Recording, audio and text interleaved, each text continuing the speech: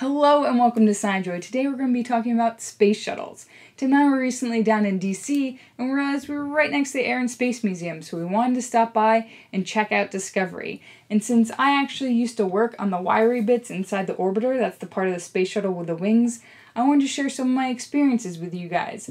But I forgot my SD card, so we couldn't use the nice camera, but we got a lot of great footage on Tim's phone, which we would love to share with you. On the Canadian arm, you can see it says X689 on it. That's telling you the coordinate system. At the very tip of the orbiter, that's 0. And then you're going to go down to the end where the astronauts are, and that's the 528 bulkhead.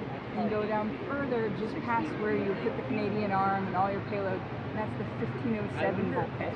And we used to record discrepancies within 6 inches, and we would use the XYZ coordinate to tell people where these discrepancies were. When you climb in that door to go into the mid-body, it's actually pretty low. It's like a little compartment. You have to actually climb up a ladder to get out of the little compartment so you can go walk around the mid-body and be able to work on your wires or your payload or whatever you're going to be assembling that day. These 2 doors that are open right here, this is where the orbiter used to attach to the external tank. And we would do all of our electrical connections through there. It was called a monoball that we would have to set up. And that's how the tank got electricity, and that's also the piping that would go through so you could get all the fuel out of the external tank and put it inside of the orbiter so it could burn and come out of the main engines.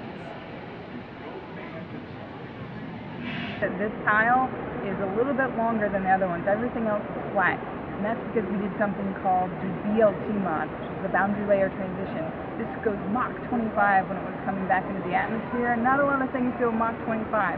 So we wanted to see what happened when you tripped the boundary layer, if you had a little bump instead of just having everything very nice and smooth. So in the last few missions, every time we would make this bump a little bit bigger and a little bit bigger just to see what would happen.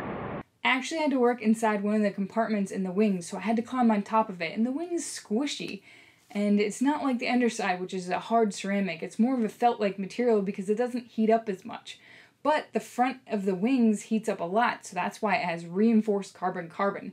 And we would check to make sure there was no damage to it by flashing lights on it. And then we would use thermal cameras to watch it cool. And the cracks would cool differently than any part of the wings that was already solid. And this is the tail of the space shuttle, and it was so big that it created its own shockwave during re-entry, so you would hear 2 sonic booms. Thank you for watching this episode of SciJoy. Since it's been a while, I wanted to give you some updates. We've been working on this, which is a high-tech bat house. It's a collab with Get Messy, and we're going to be finishing up our robotics series.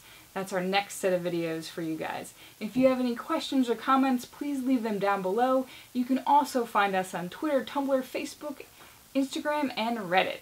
And remember, keep exploring. I got stuck at the end of one of the space shuttle wings.